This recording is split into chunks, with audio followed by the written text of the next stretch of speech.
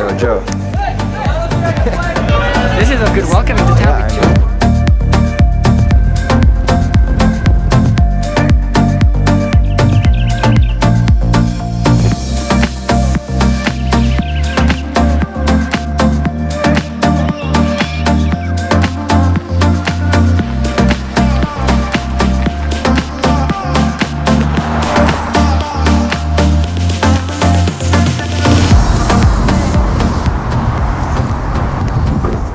Welcome back to the 4th day.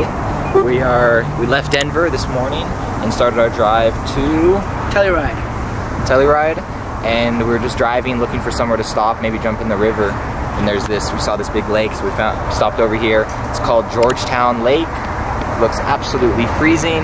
There's not a single person swimming. Everybody's on paddleboards or fishing. And it's very windy, so we're gonna jump in.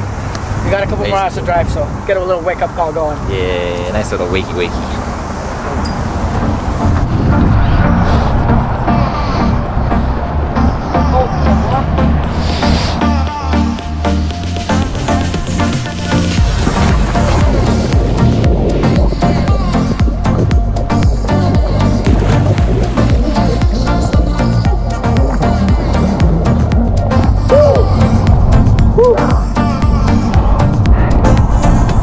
To get to an ice bath.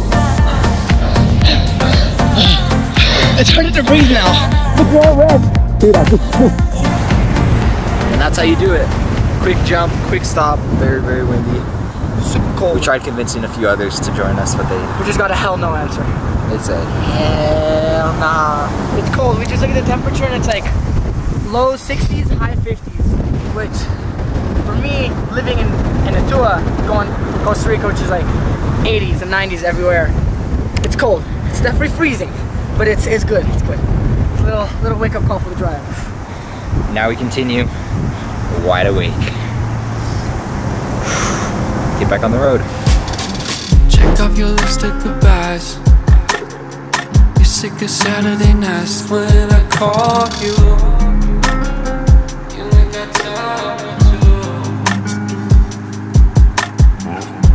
You say you waited for hours. What if I told you? You know, see you tomorrow. You can say your last goodbyes.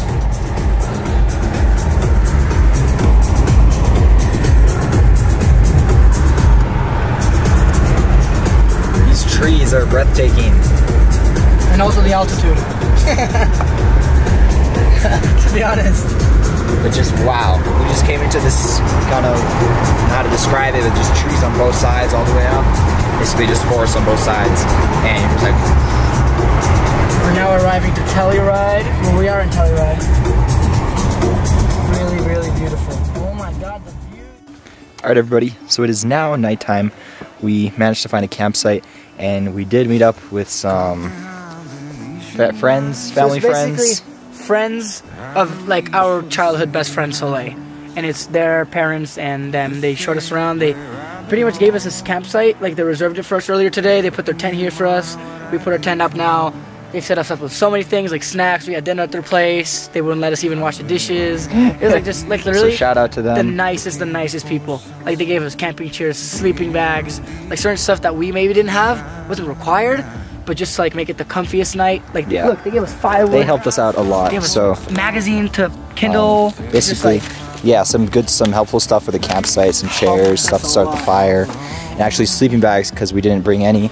And they said it might get a little bit low 50s here, colder tonight. So we're trying to build this, get this set up. All I know, I got lost along the way. Fell between the phone, pulling stitches. Time to let go, so come what may.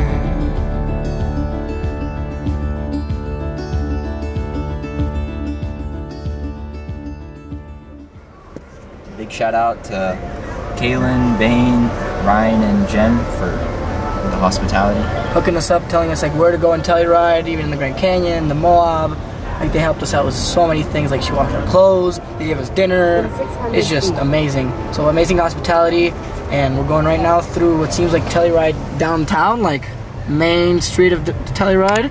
Pretty small, chill town, really cool looking. really like way more slow paced than other places. Such a different vibe. Such a different vibe.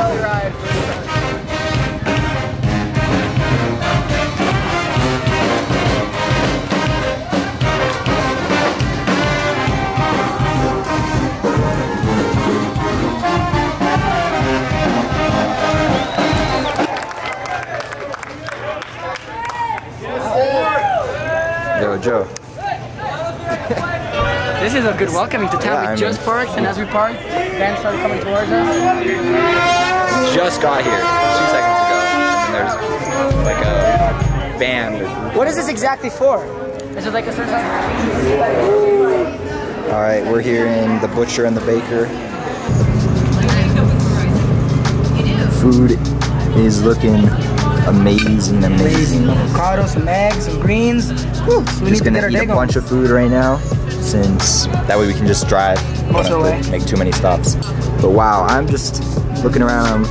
Everywhere. Just look, it's just mountains. And this is downtown Telluride. Just amazing views everywhere you look. This is downtown. Like, this Every is the direction. main city. Main street is right there. And look, you have all this super Yeah, cool anywhere you mountains. look, just amazing views of the mountains and stuff. And it's like just kind of normal, I guess, if you live here, but you just not normal, used to just. It's just, I don't know. It's really Speechless. culture shock. Something that was like very like shocking is as soon as we arrived, well, we started hearing some music like jazz over there, and then we started driving down this way, and we saw like a bunch of people come out of nowhere, and then like jazz music, and then next thing we realized it was like a whole jazz band of like all these high school kids from Utah, and they're all like doing a whole band show all across the street and everything. Put some clips in now, but it was just like so cool to appear to town, having it be so cool, and just like in a way indirectly hosting us like that is just really cool. And then Yeah, coming just to the this odds of place- like as we're driving and parking, there's this band. That's our first impression of the town. We're just like, wow, this is one of the coolest places ever. And we are out. Got a little bit of food here in Telluride. Wow, really cool place. Not sure it's the most maybe economical or cheapest of places to stay or visit or something, but we were just here for one day and can definitely say really cool spot. Highly recommend.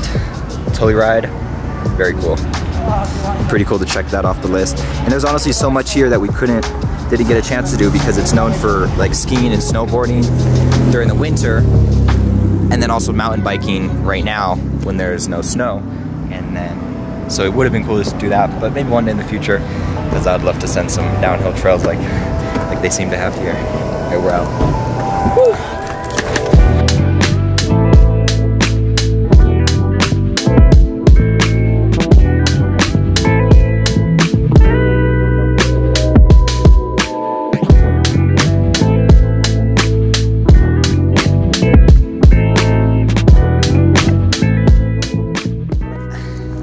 Oh my gosh, there's so many people mountain biking because the trails look so fun.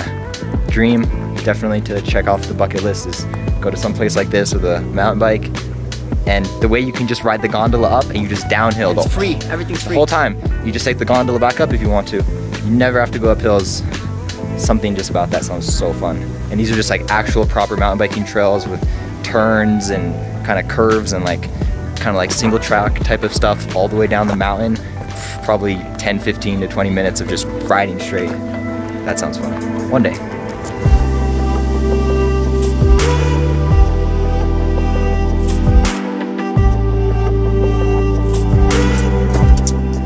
Okay, so after many hours of searching around, this tent pole landed in my hand.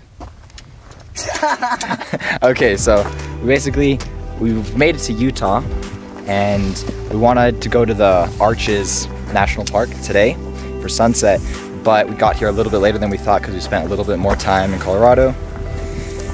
And so the plan is we're basically setting up our camp real quick, and each day we do get a little bit quicker at setting up the tent. Yeah, more efficient.